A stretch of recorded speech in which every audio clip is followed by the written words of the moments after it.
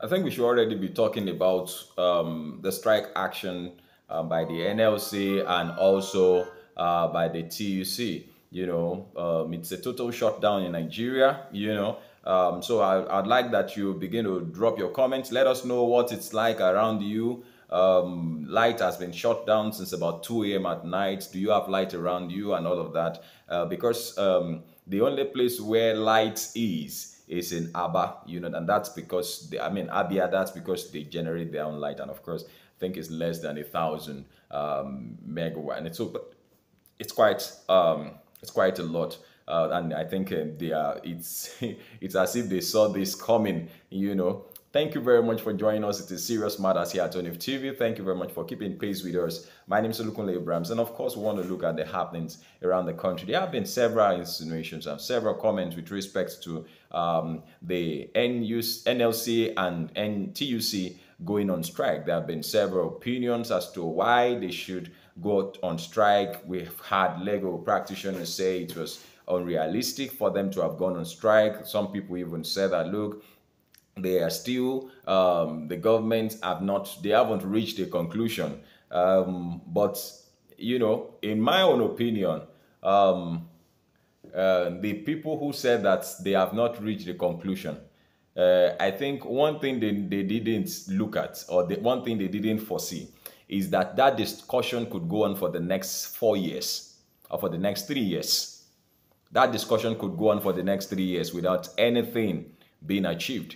And so I feel that, if they are going on strike, I think it is a very good thing to do at this time, because President Bola Ahmed Tinubu too will not say that, except he's just having a rethink about people going on strike.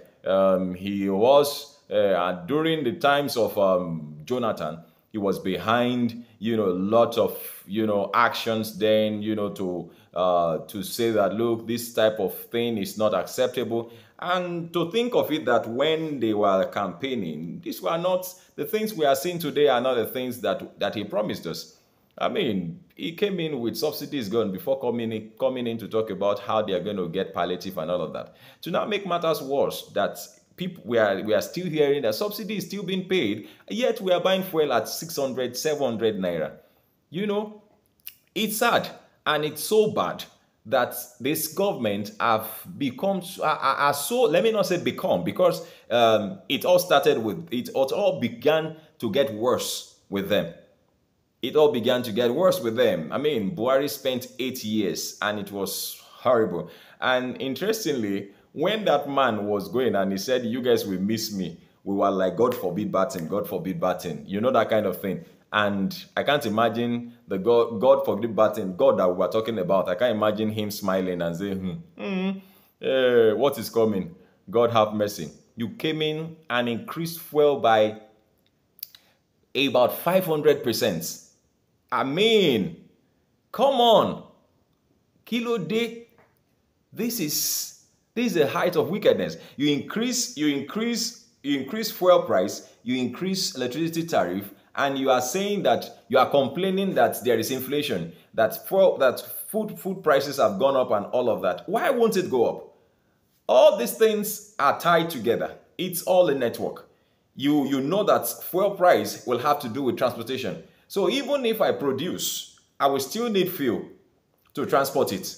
And so the fuel man collects a chunk of the money, which I will want to gain back when I'm selling my goods, which eventually results in inflation, if you want to put it that way, as an economics. And then you talk about electricity. Our organizations, I mean, the ones that are left anyway, manufacturing companies that are left, I mean, majority of them run on generators. And to now think of the fact that diesel is about 1,200 per liter. Who they buy diesel before? God have mercy. God have mercy. And so some people run diesel from morning till night, and you expect them not to sell at a high price.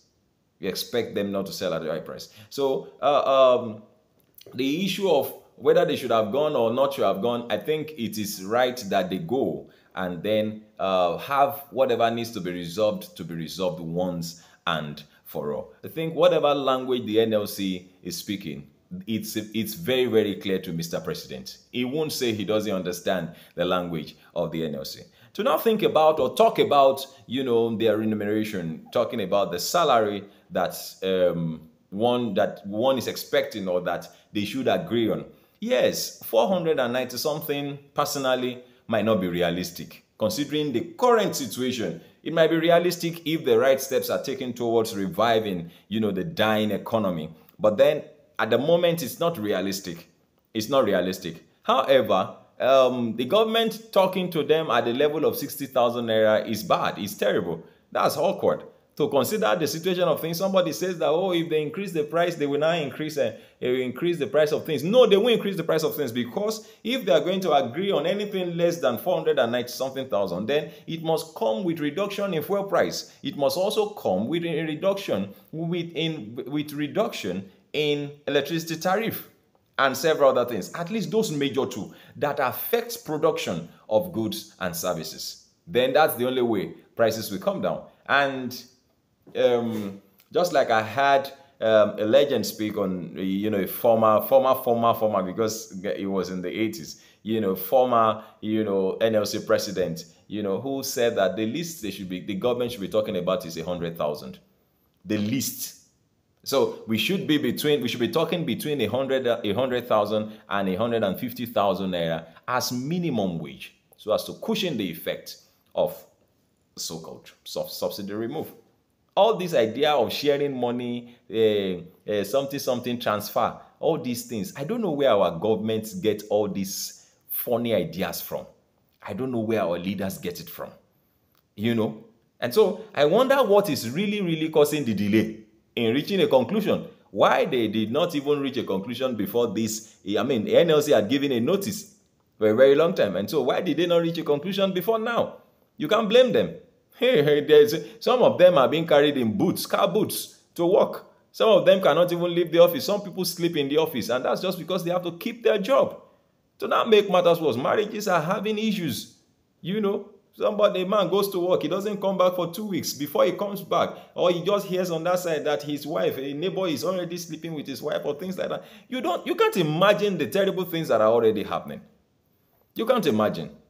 People can't afford to buy food. People can't afford to eat what they like or what they want. Their take-home cannot even afford to buy anything. Can you imagine that a take-home, the minimum wage of this country cannot even buy half a bag of rice? It can't buy half. I'm not talking about buying a full bag. A country where the minimum wage cannot buy half a bag of rice, is that one a country? God have mercy. And then let me ask the question like anti-success we always ask. Well, this is serious matters, and you are free to drop your comments. Make them simple and civil. Let us know what your opinions are on, the ongoing NLC TUC strike. How is it affecting? How is it biting at your end? Well, thank you very much for watching. Don't forget to share our videos with others. We'll always appreciate you, and drop your comments. Make them simple and civil. God bless you. Enjoy the rest of your day. Bye-bye.